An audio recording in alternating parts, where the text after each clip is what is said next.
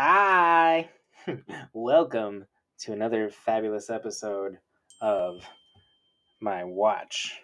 But reviewing stuff!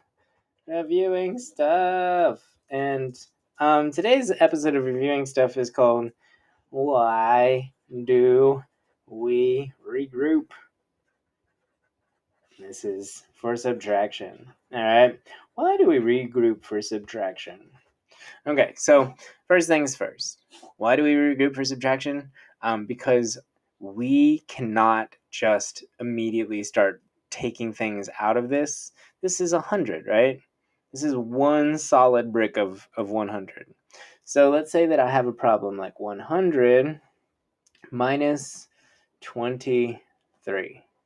All right, so the first thing that we do when we do 100 minus 23 is we come over here and we say 0 minus 3. And we can't do 0 minus 3, can we?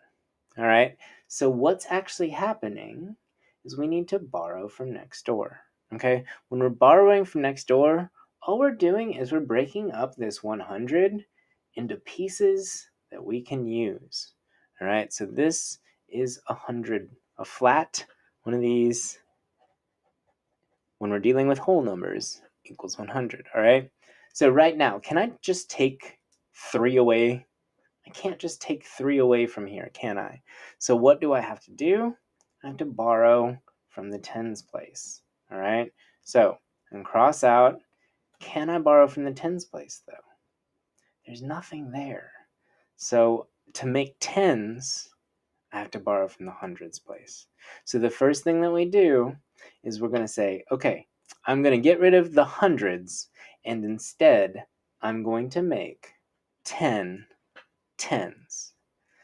So we take away from there, we subtracted the 1, and we added 10 over here. Because what we just did is we took this one whole 100 and turned it into 10 tenths. Did you see how that's the exact same amount? All right. So now I have 10 tenths. Can I take away my 3 ones from my 10 tenths yet? Not yet, right? Because this is still 10 stick. So I can't just take 3 of these units off until I regroup again. So what I'm going to do is instead of using one 10 stick, I'm going to replace it with 10 units. All right? So there's... And you can see it takes up the exact same amount of room. Okay? So now that's still the exact same thing as our hundreds flat, right? The same value. So all we've done is we've traded it out for 10 tens, right? And then we traded one of our tens out. So now we only have 9 tens and we have 10 ones. 1, 2, 3, 4, 5, 6, 7, 8, 9, 10. So that is what borrowing looks like in the blocks. So now, can I take 3 of these ones away from these 10 ones? Yes, I can. And how many do I have left? I have 7. 10 minus 3 is 7. 1, 2, 3, 4, 5, 6, 7. Now, can I take 2 of these 10s away from the 9 tens? I can.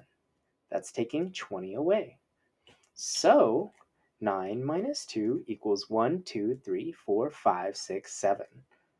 So I have 7 tens and 7 ones. There's a 7 in the tens place.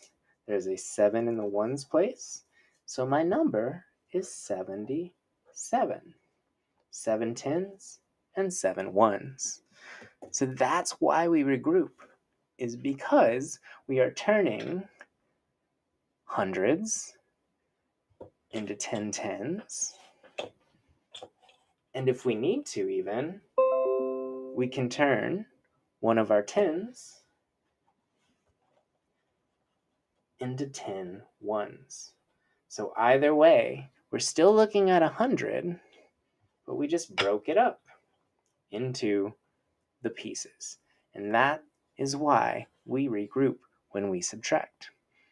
All right? Thanks for hanging out. Bye!